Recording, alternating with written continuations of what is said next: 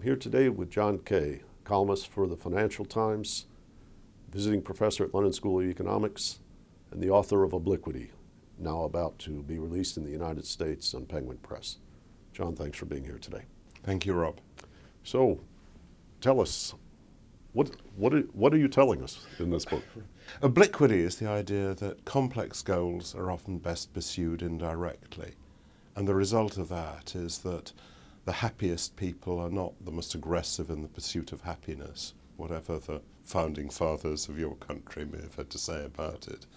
The most profitable companies are typically not the most profit-oriented, and the wealthiest people are not actually the most materialistic. Why is there such indirection? How do you do that? It is a paradox, isn't it?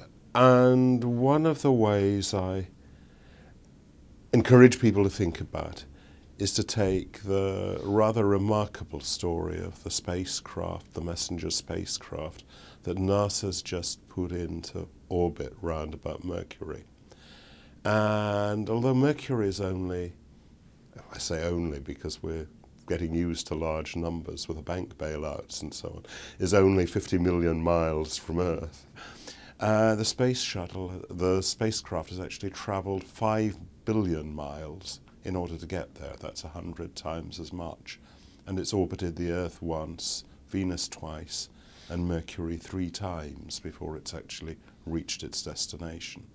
And if you ask why they've done that, when you start thinking it through, you can see the direct approach doesn't work. If you fire a rocket straight at Mercury, then either you hit Mercury, which is not a lot of use if you want to photograph it, or your spacecraft travels straight past Mercury and disappears somewhere out into the solar system. You can only approach this goal by achieving it indirectly. Well, you wouldn't want to rob the salesman of being able to sell the used spacecraft on the lot after this is over. That's right. But there's something else that's worth noticing about this, which is that NASA were actually able to do this. They weren't sure they could do it, but they have.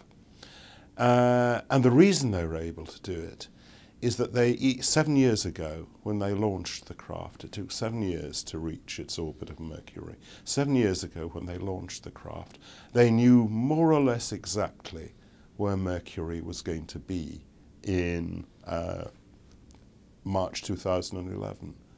Now, if you think about it, we don't often have that kind of certainty about the future. In fact, in the world in which we occupy, we have that certainty about hardly anything except the motion of the planets.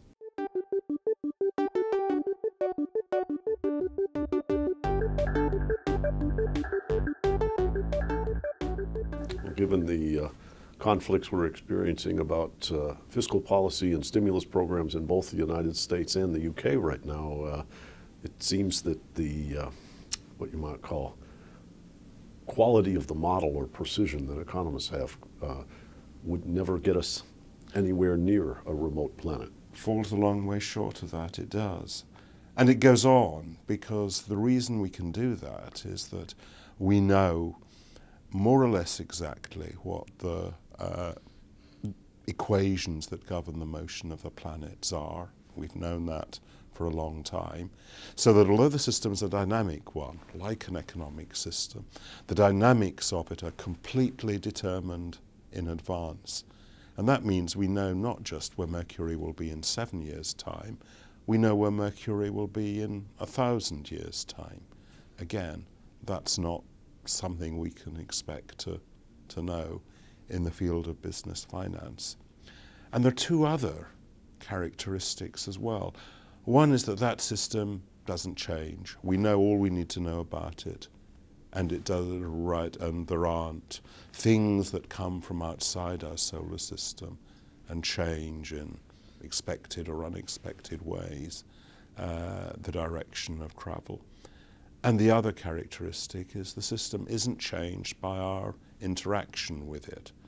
That is, the spacecraft used Venus, the Earth, and Mercury itself to kind of brake and accelerate, but that didn't affect the motion of these planets themselves. And if it had, the whole problem would have been orders of magnitude more complicated, to the point of being essentially unmanageable. It's like the bailouts having no effect on the perceptions of people about the integrity of their government. You might think that. And the point of this, as you can see, is to demonstrate how restrictive the conditions are to be able to treat a system in this kind of way. And we're not within miles either of being able to do that about the economic systems we have to deal with, or expecting we could ever be able to deal with economic systems in this sort of way. It's the extraordinary kind of hubris to people who believe that they can model the macroeconomy in the kind of ways that NASA is able to model the motion of the planets and the orbits of their spacecraft.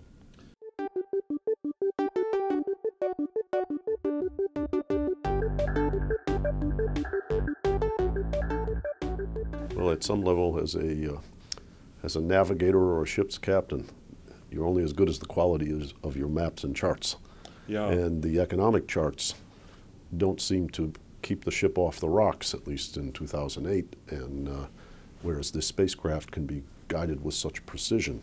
I think you're illuminating by showing that example what economics isn't able to achieve. And that's actually a useful analogy with maps and charts, because what a map or chart is basically it's this kind of simplification of a complex system that you use for navigation. And we've always got to proceed by simplification. And we don't know whether the particular simplification we have chosen is appropriate for a particular problem or not, except by experience. I have a rather nice example in the book, I think, of using the London tube map, which, as anyone who's visited London knows, is a rather brilliant piece of design. But this is a story of how I believed that I was choosing the quickest way to go to by subway between two points, only to discover that what was half an hour's journey on the subway is a 5-minute walk if you actually look overground instead of underground. The point is that the London tube map is a great model, but it doesn't actually accurately replicate the terrain of London, and it wouldn't be a great model if it did. But you have to use the right model for a particular purpose. And you can only do that by being able to import general knowledge from outside the model into the problems we're trying to use economic models for.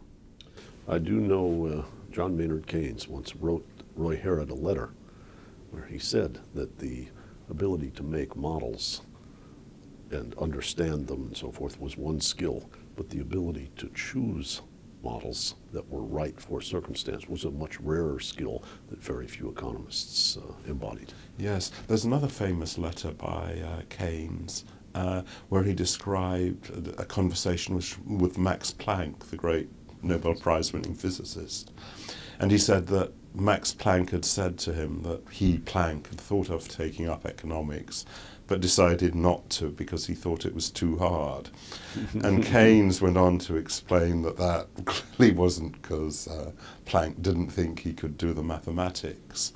What he went on to say was that Planck's doubt about doing economics was that he was skeptical about whether the approach that worked in physics, which was from a set of axioms to deduce the very extended consequences of these particular axioms and assumptions, whether that skill was appropriate in an economic world in which you could never be certain of the relevance of any particular group of axioms to any particular problem, that the fundamentally deductive method of methods of physics were not appropriate to a more applied science in which inductive reasoning was often more appropriate. And I think we ought to learn that lesson in the way we approach the subject today.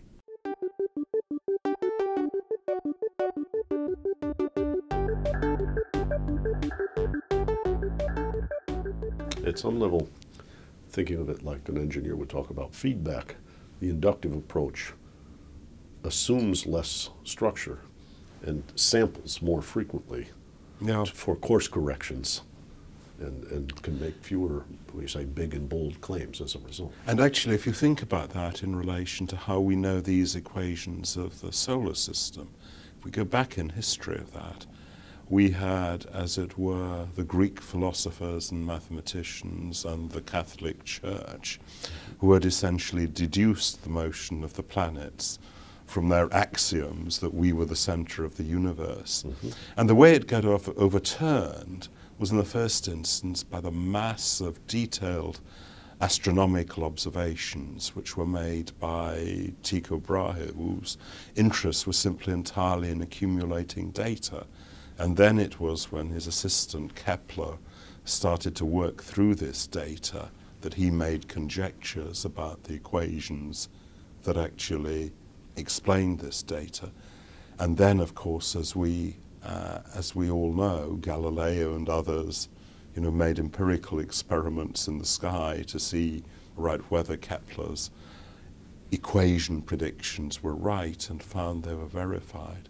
And I still treasure, I don't know if you've seen, there's a moment in Brecht's play Galileo in which the inquisitors refuse to look through Galileo's telescope on the grounds that the church has decreed that what he sees can't be there. And actually, if I think about the way some of the economists who believe in rational expectations have reacted to the events of the last few years, I'm often reminded of the inquisitors who refused to look through Galileo's telescope because they knew on a priori grounds that what he saw wasn't there. That's wonderful.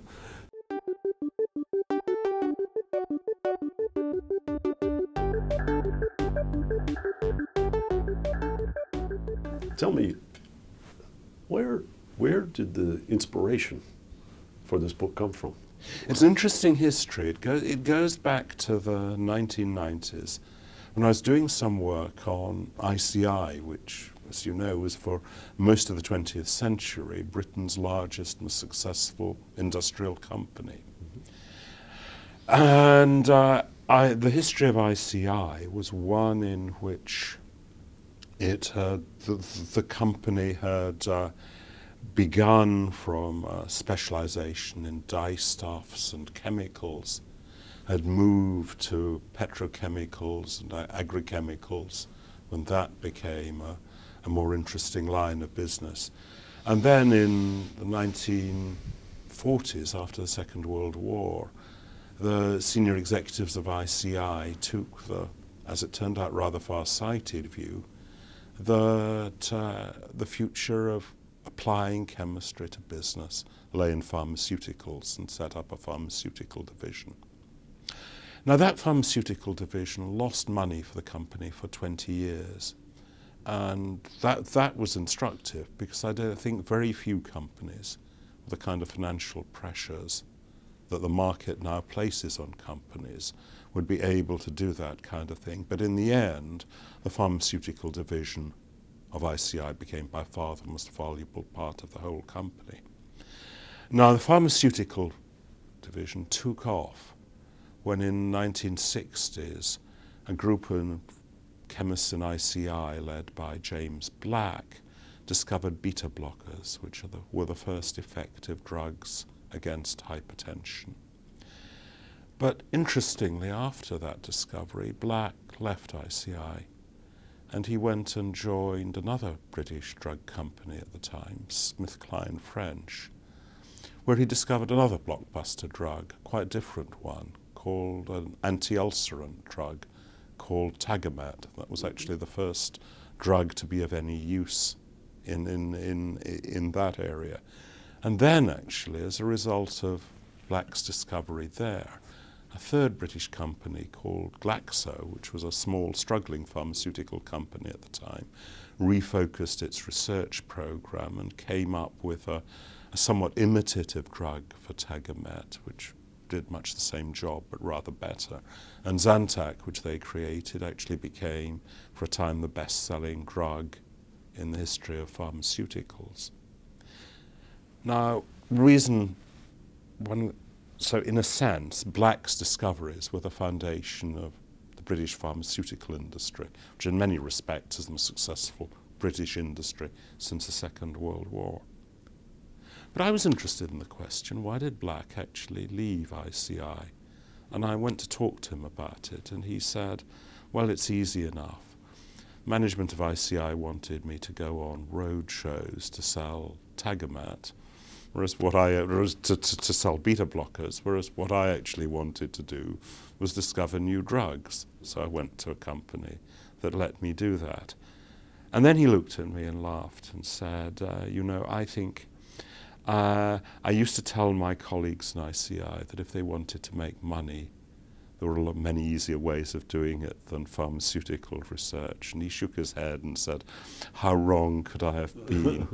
And he finished by saying, I think of it as the principle of obliquity, that very often complex goals are best achieved by not pursuing them directly.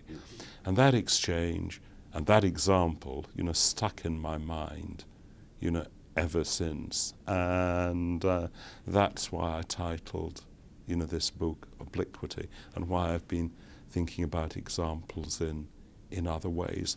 And there's a really important lesson for business generally in all of that, which is that the most profitable companies are not necessarily the most profit-oriented, because actually the success of pharmaceutical research depends entirely, in fact, on having people like Black come up with these discoveries.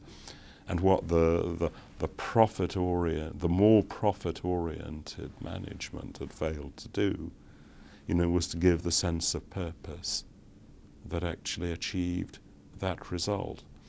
And that's what a number of people have called the kind of profit-seeking paradox, that the way to become profitable is not necessarily to be the most aggressive in pursuit of profits. Bear Stearns, as we know, had this famous sign on the trading floor saying, we make nothing but money. And in the end, they finished up not making that. Yeah. Well, John, I don't know what we say, follow on the next stage of the book, or what kind of title is in your imagination right now.